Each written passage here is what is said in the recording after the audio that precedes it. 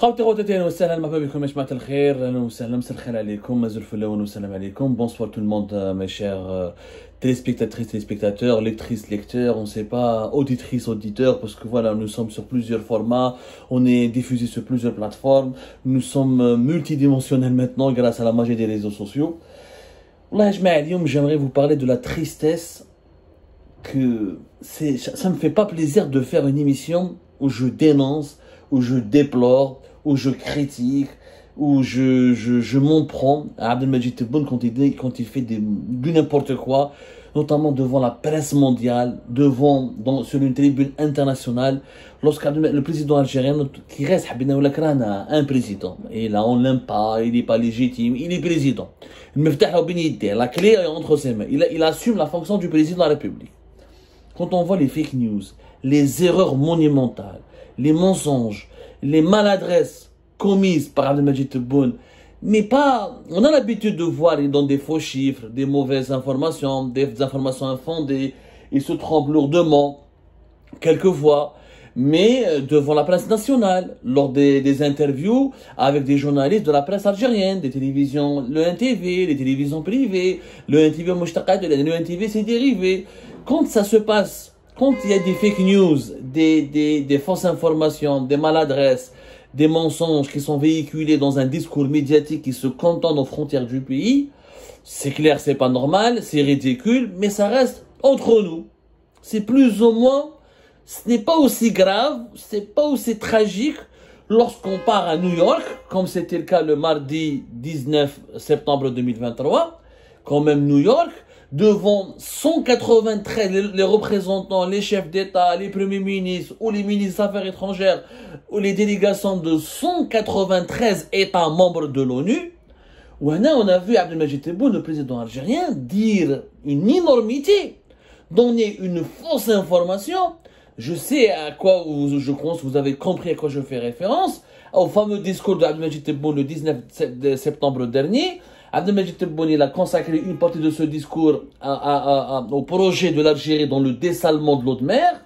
Il a donné une information qui a été notée par l'ensemble de la presse internationale et qui a suscité l'étonnement, qui a intrigué, impressionné de par son énormité l'ensemble des connaisseurs du secteur des dessalements de l'eau de mer, mais aussi l'ensemble des observateurs de l'Algérie, ou des économistes et des experts.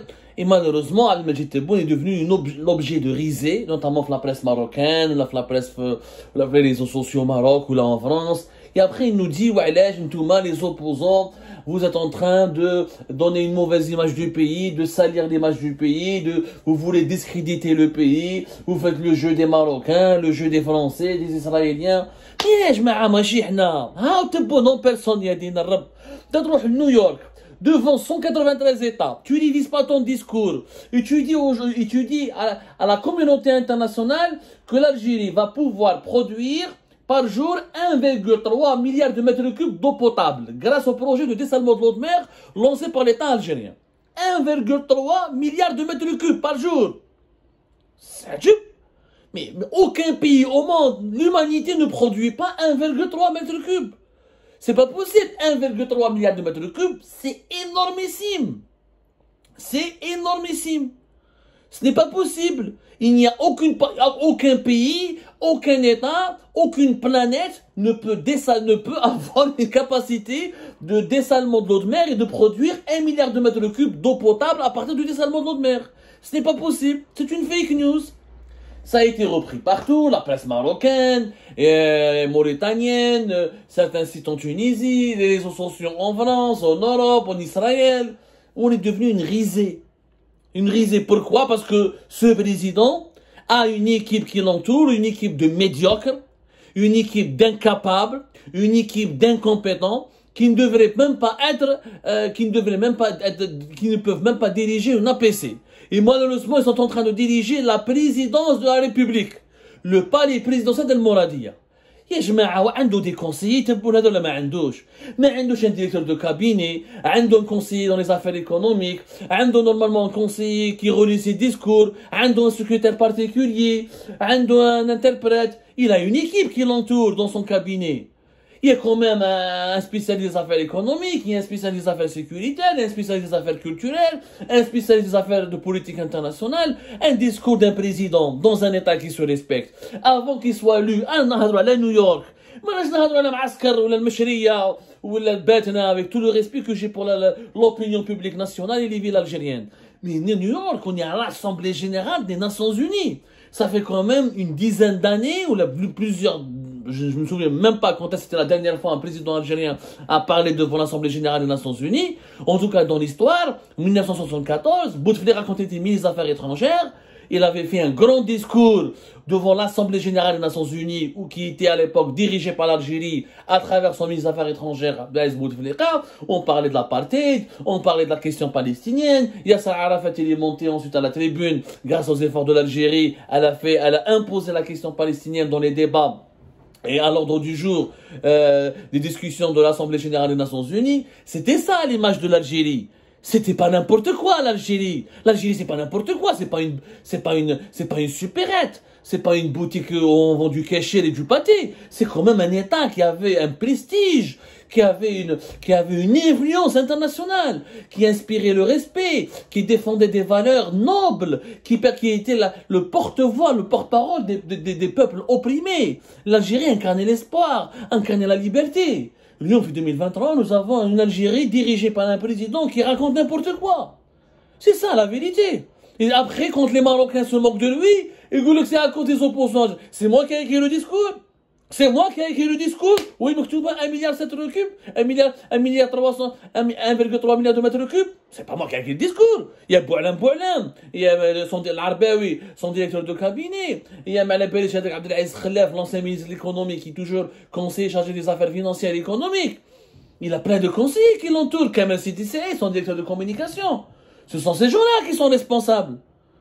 Et ben, comme vous ridiculisez l'État algérien. Pourquoi c'est ridicule? Ce n'est pas possible, techniquement, scientifiquement parlant, ce n'est pas possible. Si l'Algérie va produire 1,3 milliard de mètres cubes, ça veut dire que par an, l'Algérie va produire 700 milliards de mètres cubes. C'est 700 milliards de mètres cubes, oui, j'ai l'océan, l'Algérie et l'Atlantique. Mais ça n'existe pas. Dans le monde entier, la capacité de production de l'eau potable à travers le dessalement de l'eau de mer, elle est de 95 millions de mètres cubes depuis 2019. Elle évolue selon d'autres études et cette capacité pourrait être jusqu'à 115, 120 avec tous les projets initiés et réalisés entre 2019 et 2023. Mais la moyenne de production mondiale et de capacité, on parle de capacité de production, elle est de 95 millions de mètres cubes par an. Dont la moitié de cette production, elle est au Moyen-Orient et notamment au Moyen-Orient à travers l'Arabie Saoudite, les Émirats, le Qatar et le Koweït, qui sont les principaux pays les plus gros producteurs d'eau potable à travers le dessalement de l'eau de mer. Au moins 8 pays à travers le monde qui vivent essentiellement, qui consomment de l'eau, qui ont de l'eau potable, qui ont accès à l'eau essentiellement grâce au dessalement. Ce sont Antigua-et-Barbuda dans les Caraïbes, les Bahamas dans les Caraïbes, le Bahreïn, le Koweït dans les pays du Golfe, les Maldives connues au niveau de l'océan Indien, Malte, l'île de la Méditerranée, le Qatar et Singapour. Singapour notamment, presque 100% de son eau en Asie du Sud-Est est consommée avec le dessalement de l'eau de mer. Avec les grands pays. L'Algérie, comme le Maroc d'ailleurs, figure parmi les pays où on investit beaucoup effectivement dans le développement de l'eau de mer. L'Algérie, l'Égypte aussi, elle investit beaucoup, etc. On a quelques chiffres, on va vous les donner. Il y a des chiffres, il y a des études qui ont été réalisées. Par exemple, l'Arabie Saoudite, elle a investi l'équivalent de 14 milliards et demi de dollars pour développer, se doter de plusieurs usines de dessalement de l'eau de mer. Les Émiratis ont investi 10 milliards de dollars. La Jordanie, 4 milliards 200 de dollars. L'Égypte, 3 milliards 200. Oman, 3 milliards et quelques. Le Maroc, 2 milliards et quelques. La Tunisie, presque 1 milliard 950 millions. L'Algérie, pour le moment, elle n'a investi que 210 millions de dollars. Ça, c'est les montants des projets qui ont été lancés. Parce que, mis à part la station de dessalement de l'eau de mer, Cap Vert, qui a été inaugurée fait 5 juillet 2023 par Abdelmadjid Tebboune et qui devrait produire notamment, normalement 200 000 mètres cubes par jour, il n'y a pas d'autres grands projets réalisés par le régime Tebboune. C'est vrai qu'à l'époque de Bouteflika, on a fait 11 stations de dessalement de l'eau de mer, ce qui a fait de l'Algérie parmi les 3 ou 4 pays arabes, ou les 4 pays de la région Moyen-Orient, Afrique du Nord, à produire de dessalement de l'eau de mer. Mais tous les projets qui ont été prévus à l'époque de Bouteflika, l'objectif à l'époque de Bouteflika était d'arriver à 14 ou 15 stations de dessalement de l'eau de mer. 3 ou les 4 plus importantes stations de l'eau dessalement de l'eau de mer ont été bloquées par le régime Tebboune durant 2020, 2021 jusqu'en 2022. En 2022, ils ont relancé, face à la pénurie de l'eau potable et la crise d'accès à l'eau potable, ils ont relancé des stations de dessalement de l'eau de mer de quartier, des petites stations de l'eau de mer. Ce sont des stations par exemple, de 70 000, 43 000, 50 000, 20 000, même pas 100 000 mètres cubes par jour. Ce sont voilà. Au Caïn, les 5 stations de dessalement de l'eau de mer qui étaient prévues depuis l'époque de Bouteflika, qui sont la station de dessalement, une nouvelle station, qui sont des nouvelles projets, des nouvelles stations de dessalement de mer à Oran, une autre à Bdjaya, une autre à Taraf, Boumerdez et Tipaza. Donc, elles ont été bloquées. Elles devaient coûter dans plus de 2 milliards de dollars. L'Algérie devait investir plus de 2 milliards de dollars, c'est l'équivalent de ce que le Maroc a décidé d'investir lui aussi, parce que le Maroc, comme l'Algérie, comme l'Égypte et la Tunisie, ce sont des pays frappés par la sécheresse, par le stress hydrique, et la seule solution, et pour avoir de l'eau potable de façon régulière, et pour ne pas nous mourir de soif, c'est de recourir au dessalement de l'eau de mer. Donc, Cap Vert, par exemple, entre 200 000 et 300 000 mètres cubes par jour. C'est le seul projet qui a été lancé par Abdelmadjid Tebboune. Les autres sont encore à l'époque des études. Ceux qui ont été lancés récemment, Batoka, c'est El Hamiz, Fouka. Donc, c'est des petites stations. Ça ne compte pas. Ils ont investi des milliards de dollars comme l'Arabie Saoudite, les Émirats, ou le Koweït, etc. On a des petits projets. La production nationale de l'eau de mer, de l'eau potable en provenant du dessalement de l'eau de mer en Algérie, a 2,1 millions de mètres cubes par jour. On a 2,1 millions de mètres cubes par jour. Ça, c'est à travers les 11 stations qui ont été construites à l'époque de Bouteflika. Les 11 stations. T'as Al-Hamma, notamment la plus célèbre, t'as Al-Hamma fait Alger, qui permet d'avoir entre 30 et 40% de couvrir jusqu'à 30 à 40% des besoins de la capitale Alger. Les 5 prochaines, mis à part à Cap Vert qui a été inauguré, on dit que celle de Cap Vert sera réceptionnée fin 2024, est-ce que ça se fera? En tout cas, tout ce qui a été réalisé pour le moment, ce sont des petites stations de dessalement de l'eau de mer. L'objectif, c'est qu'avec les 5 aides qui seront lancées bientôt, l'Algérie aura une capacité de dessalement de l'eau de mer qui passera de 2,1 millions de mètres cubes par jour à 3,7 millions de mètres cubes par jour. 3,7 millions, mais j'ai milliards, c'est pas possible. Pour le moment, le dessalement de l'eau de mer arrive à satisfaire entre 17 à 20% des besoins de l'Algérie en eau potable. L'objectif est d'augmenter cette part jusqu'à 42% jusqu'à 2024-2025. Mais vu que les projets ont pris beaucoup de temps, qu'il n'y a qu'une seule grande station qui a été réellement lancée, dont les travaux ont été réellement lancés par Abdelmadjid Tebboune, ce sont encore une fois les travaux de la station de dessalement de l'eau de mer de Cap Vert, qui est entre l'objet minimum 200 000 mètres cubes par jour. Donc on est en retard. Rien ne nous garantit réellement, pour être tout à fait ça, parce que 2024 c'est demain. 2024 c'est demain.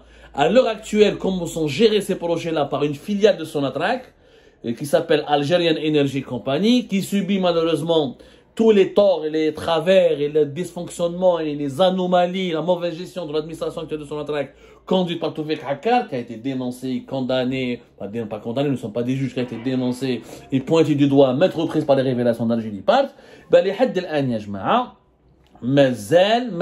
rien n'a été lancé. Je parle des 4 grandes stations. Pour nous 3,7 millions de mètres cubes par jour, les 4 autres stations comme celle de Cap Vert qui produisent minimum 300 000 mètres cubes par jour. Voilà où je les amène. Ce sont ce genre de stations dont nous avons besoin et qui malheureusement tardent à voir le jour. Et c'est ça le gros problème. Parce que Nizam Tebboune, il a lancé quelques projets, en 2021-2022, t'as Corso, bateau cassé, ben 10 000, comment t'as bateau cassé 10 000 mètres cubes par jour. C'est un quartier. C'est un quartier, ماهوش بزاف. Donc, لازم تعرفوا واحد أرقام واحدة أخرى. L'Algérie يا جماعة, nous avons malheureusement un problème de la sécheresse. Les barrages تاوعنا ne peuvent fournir que déjà ils sont régulièrement remplis uniquement à 40 ou là 44% dans le meilleur des cas. Ça fait plusieurs années que nos barrages n'ont pas été remplis au-delà de 50%. Ils ne peuvent fournir que 7,7 milliards de mètres cubes uniquement. Alors que tout ce que nous pouvons, l'Algérie, tout ce qu'elle peut mobiliser comme eau, c'est uniquement 23,2 milliards de mètres cubes par an. Ce qui est très très peu, très peu. Parce que nous consommons beaucoup d'eau. Enfin, on consomme beaucoup d'eau aussi, on ne consomme pas beaucoup d'eau par rapport à d'autres pays. Mais les 23 milliards de mètres cubes par an, c'est très peu. Nous avons 450 mètres cubes par habitant par an, alors que la norme mondiale, elle est au moins de 1000 mètres cubes par an. On consomme 9 millions de mètres cubes d'eau par jour. Voilà, donc nous avons un énorme problème avec de l'eau, avec la rareté de l'eau. Avec la rareté de l'eau, nous avons, par exemple, parce qu'il n'y a pas que la consommation de l'eau. N'oublions pas, l'eau, on ne va pas que le boire. On va aussi irriguer. Il faudra irriguer l'eau. Il faudra, pour l'agriculture, nous avons besoin de l'eau pour le bâtiment, pour l'industrie, pour l'économie, etc. C'est-à-dire que ce que nous devons boire uniquement, alors entre 10 à 12 milliards de mètres cubes. Et des études, ça va dépasser jusqu'à 13 milliards de mètres cubes par an. Les Algériens vont boire 13 milliards de mètres cubes à partir de 2030. Mais, c'est-à-dire il ne restera pas beaucoup d'eau pour l'agriculture, pour l'industrie, pour l'économie. Donc, l'eau est un enjeu majeur. C'est un sujet très important, mais qui malheureusement a été...